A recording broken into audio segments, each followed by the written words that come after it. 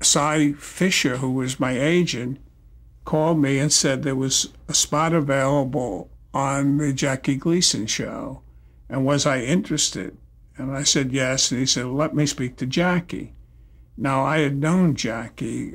We had been friends. Milton Berle had introduced me to him. He had substituted for Milton Berle at the Carnival nightclub when Milton was ill, and he was remarkably effective.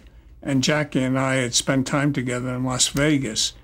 So I thought that he'd be receptive to my coming on the show. And Cy called back and said, what will you need? He wants to know how much will you need for the 4 weeks. I said, what are they willing to pay? And Cy said, you first.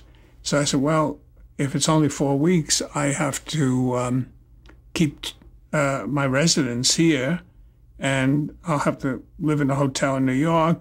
And what do you think? And we finally said, okay, we'll ask for $1,000 a week.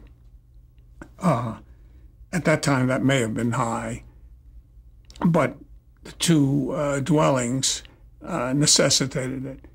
About 3 days later, Cy called and said, you got the money, but Jackie wants to speak to you.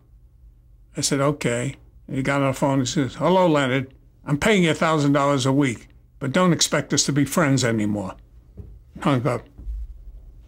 So as I'm flying to New York, in those days, I think it took 10 hours. If you got under 10 hours, that was a memorable trip.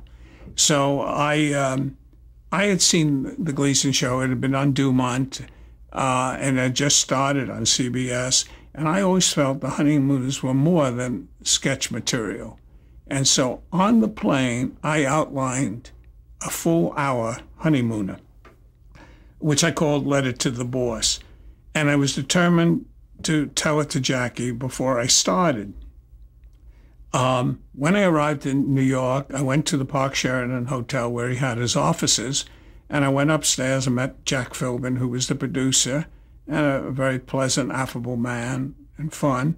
And he said, well, why don't I take you down and meet the other writers? You can get to work. I said, no, I want to speak to Jackie.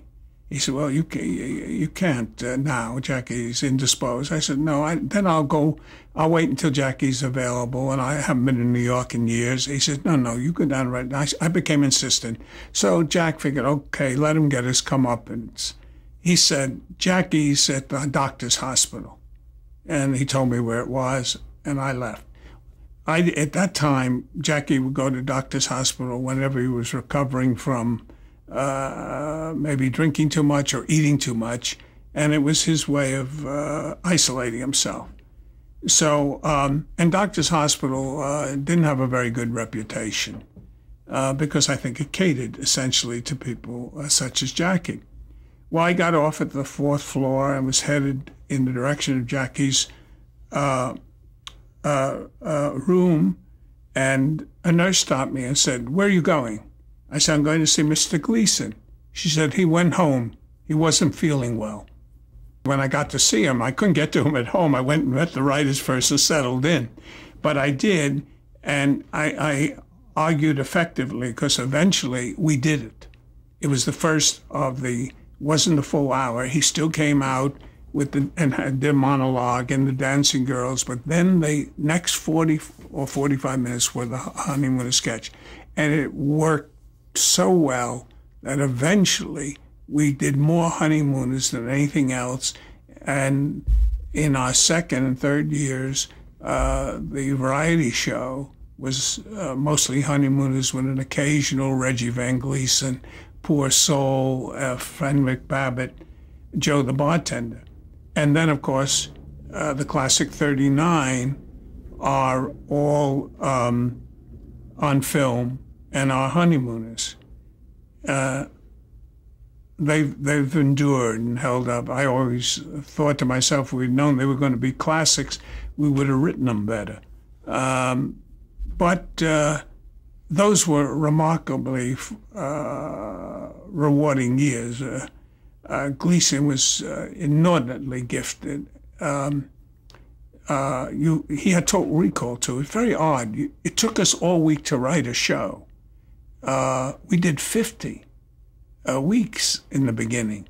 And we would start Monday mornings and finish sometime Friday night or early Saturday morning, meaning Gleason never saw the script earlier than the night before the show or the morning of the show.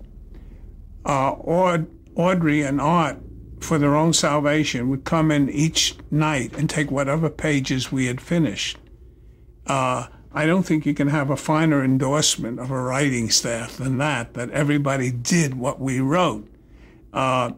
Rumors started that Gleason insisted the scripts be slipped under his door, that he didn't want to have anything to do with the writers. It was true, we did slip under the door because, as I said, he was asleep by then when we finished. But he had total recall, photographic memory, and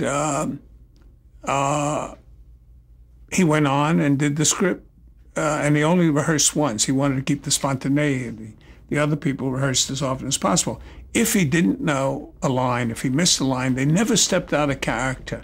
Audrey became the third base coach of the show.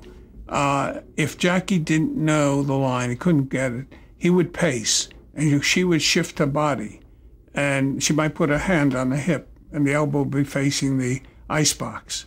And he'd know, oops, and go to the icebox and then get back into the litany.